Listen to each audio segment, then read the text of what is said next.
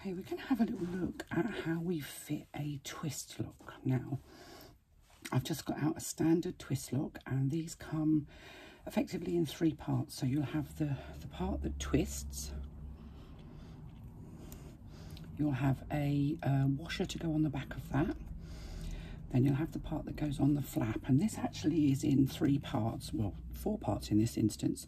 So you have the front, you have the back panel, and you'll have 2 little screws, and they generally come with the screws already fitted. And before you even start, the best thing you can do is to actually try undoing those screws, because sometimes I've had them and they are literally stuck in solid. Now those do come out, so that's fine. There's nothing worse than cutting your hole and then realising that one of your screws has been cross-threaded, as it's actually in manufacture, I think. So let's start with the piece that goes on the flap, so that's this part. Now I'm going to use, let me just find something to put my screws in, because I'm going to take this to pieces and I just don't want to lose my screws. So I'm taking the screws out and I'm going to pop them over here and hope that I don't knock them off.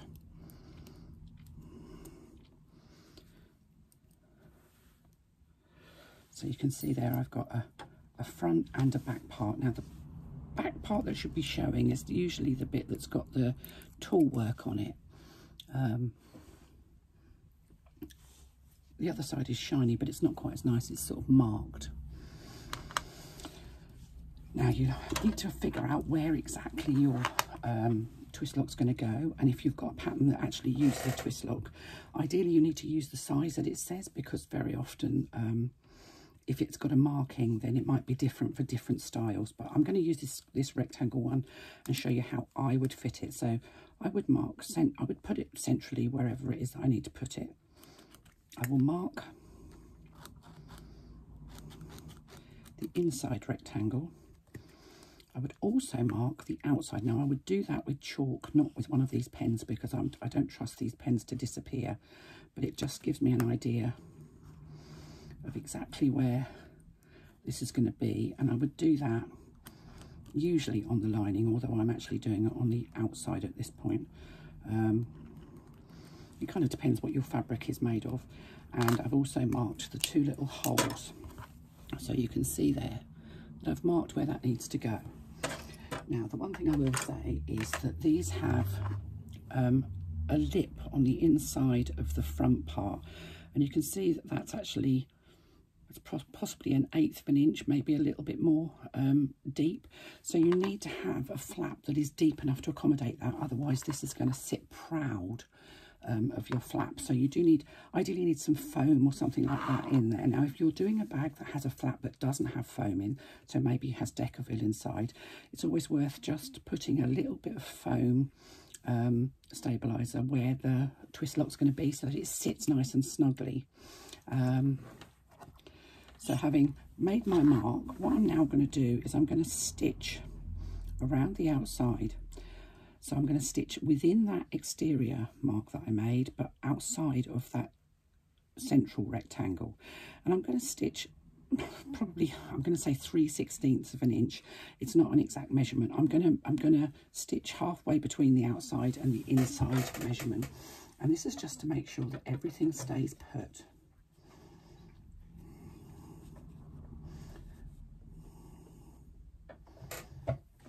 So let's just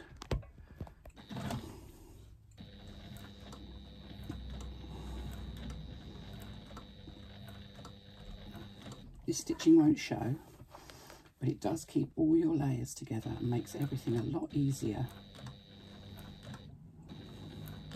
to stitch. And this is the way I do it. It's not necessarily the right way or the wrong way. This is just the way I like to do it.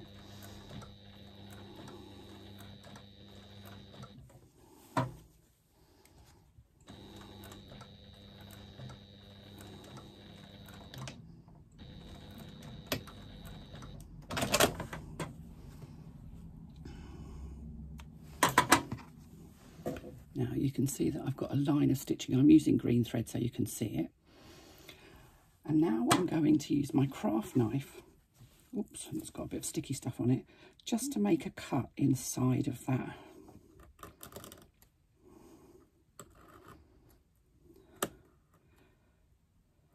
central rectangle. Now that central rectangle was marked on the inside of that hole. We actually need the hole that we make to be slightly larger, so it actually sits tightly around the outside of that mark, tightly around the outside of this lip. So you can see that that needs to be a little bit bigger than the square that we've marked. Now we have options here, and many of you will have these cutting dies that you basically use with a hammer on a mat. I don't know if I've got, they come in all different, oh, you can see one that's actually full of foam there. Let me just get rid of the foam. They come in all sorts of different shapes and sizes, and you can use one of those to cut out if you've got one the right size. If you haven't got one the right size, you can use a smaller one and just use it to cut one end and then use it to cut the other end. What you need is an old chopping board and a metal hammer. These have got really sharp edges, so please don't put your fingers on them to find out how sharp, because you will bleed. They come in a whole, literally, you buy a whole set of them. And they're all different shapes and sizes to suit all sorts of different holes that you might want to cut. I'm not going to use one of those because not everybody's got one of those.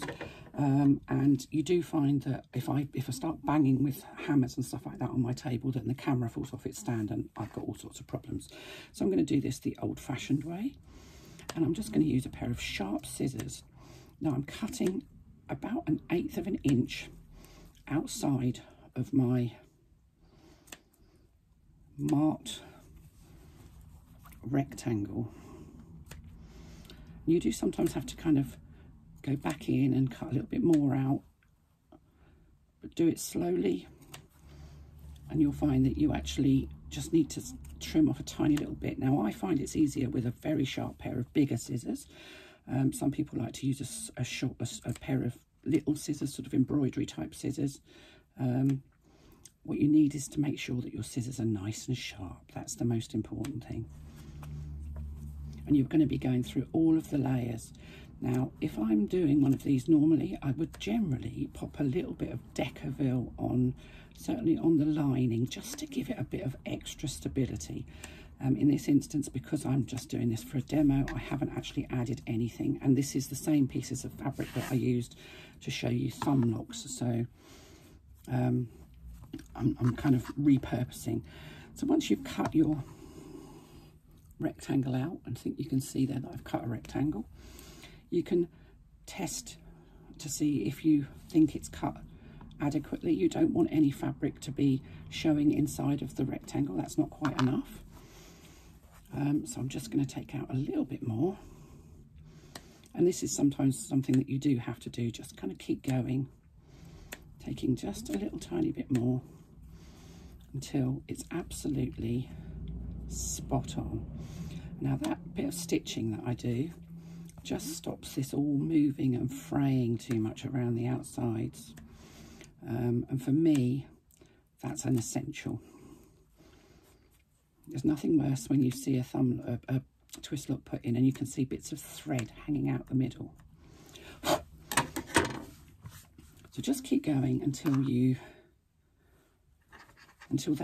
lip that's around the outside of your, around the inside aperture of your lock sits just inside of your rectangle, and that's fine.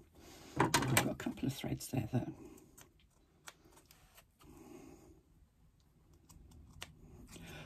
need to come off.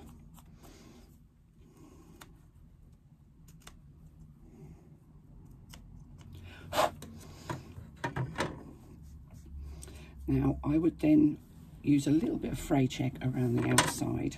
I'm not going to do that because I usually leave the fray check to dry, otherwise it gets a bit gloopy. But it's worth putting a little bit of fray check on just to make sure that there's no fraying. So you can see now that I have that rectangular aperture is sitting perfectly. Now I marked where my little screw holes were, and I'm just going to poke out the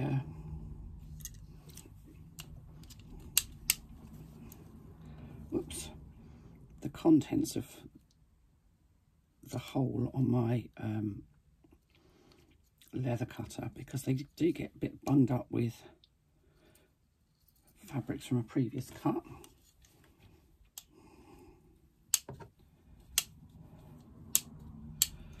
And I'm going to use that to create holes where I marked my holes on the using the back of my piece of hardware. They don't need to be massive holes, and because I'm going through lots of layers, I've kind of got the fabric is kind of stuck in there. It's just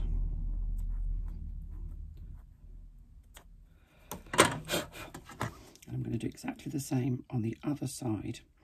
Now, some of these have 4 holes, some only have 2 holes. They are all different. I just twist it. That usually helps to get the bits out, but not always. In this instance, not. So I'm just going to poke the bits out with my pin, because pins are multi-purpose. You can use them for everything. I'm going to pop my front bit in place, and I don't use glue. I just use my fingernail to ease the fabric down around the outside of that lip. And I'll take my backing plate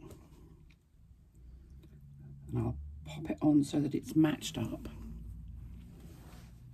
And then I'm going to take my first screw and my little screwdriver. I'm just going to pop that screw in until it bites. I'm not doing it up properly. I'm just putting it in until it bites. I'm going to take the second screw. It'd be easier with a magnetic screwdriver, but my magnetic screwdriver has disappeared.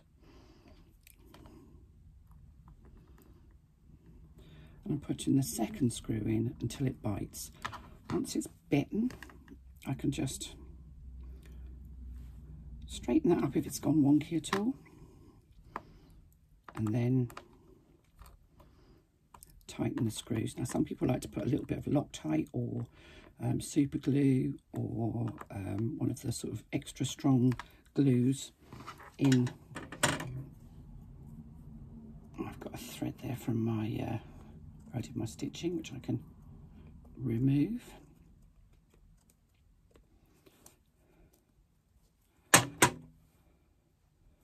That little bit of thread that just needs to, it's caught underneath there, that's it.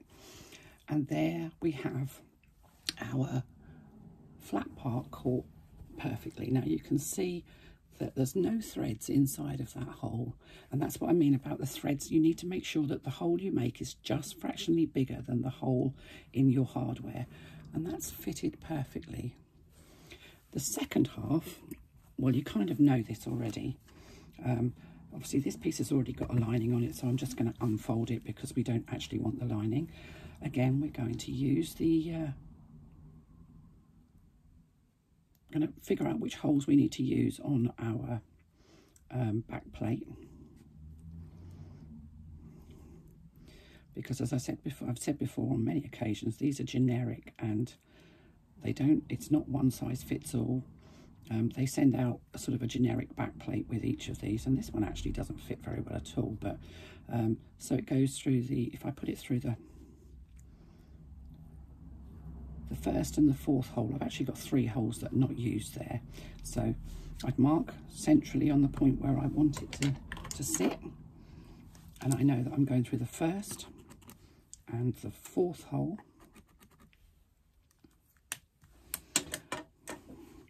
So I'll use my back plate to make the marks. Again, I would add a bit of Decovil to the back of the lining just where I'm going to do this, just to give it some strength. And you're going to be going through all of the layers, so it's worth just poking. I know a lot of people use seam rippers for this. It's not my thing. I just don't do seam rippers for this. I feel much more in control of a the craft knife than I do of a seam ripper. Then you're going to turn it over. You can add a little bit of extra stabiliser, a bit of spare faux leather if you've got it, or a piece of Decaville, and then add your back plate. I'm not going to bend all this out because if I do, then I won't ever be able to use this again. So you add your back plate, push it right down, and then I like to push my prongs outwards and then put a little bit of duct tape over the top to stop any of these sharp edges rubbing on the inside of my bag. Just pop it down as firmly as it will go and push the prongs out, and a little bit of duct tape over the top. I'm not going to push this out because then I can't use it again, whereas I can take this off. So you kind of see how that's working. And then that is your lock fitted. And the same technique applies to all of these sort of locks. Doesn't matter whether it's a large one or a little one, oval or rectangle. So that the marks that I made on the outside, I would normally do with my chalk marker because they will rub off. I used a pen on there so that you can see it. If I were using a pen, which I don't ever do, I would press it before, I would give it a go with the iron before I actually fitted this so that those lines disappear. But that's how you fit a twist lock. I think the most important thing to remember is that you need to make your hole in your flap bigger than the hole that the mark that you make when you mark from the back plate, because you need for the fabric not to be stretched around that lip. It needs to, the lip on the front part needs to sit nicely within that hole, but it doesn't need to be too big. If it's too big, this whole thing will wobble about. And you can either use, say, a pair of sharp scissors. You could even use a craft knife if you wanted to, or you can use the cutters and a hammer. All of them work exceedingly well. It's about cutting carefully, about just edging off a little bit more, and that line of stitching that I do around the outside of that first marked hole just keeps all of the layers together. Now ideally one would stabilize, you would say you would need foam. You can see that this sits nice and flat against the foam. This has got a piece of headliner inside of it. None of these fabrics have been interfaced, so possibly less thick than it would be, but you can push this down. So if you're using a thicker foam, it will sit beautifully on the front. What you don't want is for there to be a huge gap between the fabric or the foam and the front part of this hardware. Likewise on the back, you need it to sit flush and sit nicely on the back. But you can see that works perfectly.